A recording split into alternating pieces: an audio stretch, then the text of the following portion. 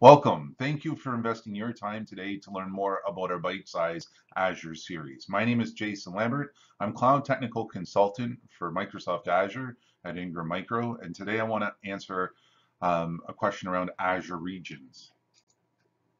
As you see here on this slide, there are 32 different regions around the globe that you can deploy Microsoft Azure services, and we'll put the link to this page down in the notes below so you can explore the different regions as far as what products are available within each region.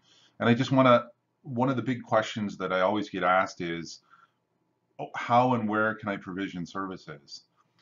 Basically, rule of thumb at Microsoft is if you're in North America, so we'll specifically pick the United States and/or Canada, and the billing entity is in either region. So if you have a head office or the billing entity in the United States of America, you can provision services from around the world. Microsoft's pretty okay with that, as long as the bill comes through the United States of America. If you had a customer, for example, that was in, I don't know, they were in Europe as a head office, if that's the case, Microsoft would like the billing to work through that Europe office. So technically, they would like for you to manage the infrastructure from the region that it resides in.